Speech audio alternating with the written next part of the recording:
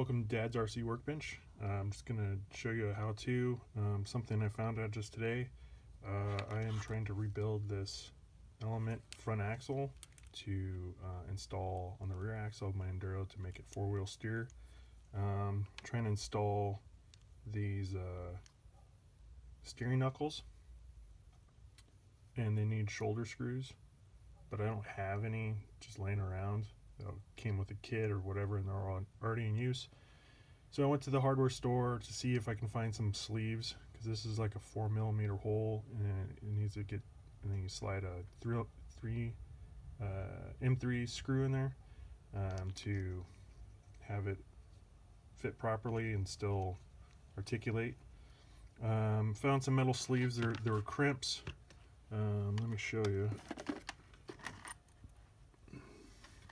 There are crimps for electrical connections. I got these, which they were the proper diameter, outer diameter, but I found out when I got home that they were just slightly off for the inner diameter. So instead of buying, which I might still do in the future, but instead of buying shoulder screws, because I want to get this installed and work on this project, I came up with a solution. So this is just a standard, it's a M3x10 metric screw that will go into this front axle, which is the same size as the stock shoulder screw. What I found is I just took some heat shrink. Oops. Let me redo that. Took some heat shrink. I have smallest diameter I got from Harbor Freight. Came in like a multi-pack. I'm just gonna hit it with some heat. Try not to melt anything.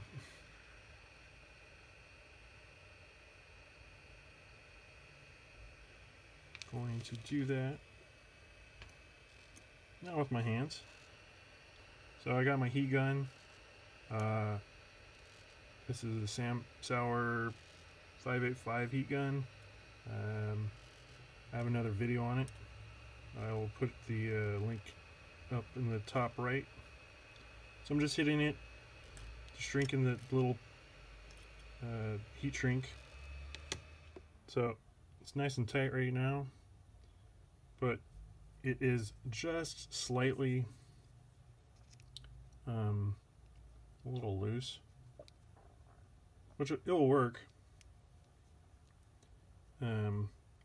What I found is just taking another piece of heat shrink, the same diameter, and just trying to slide that over and then hit it again with heat. We'll get the perfect diameter, the inner, filling the inner diameter of the screw.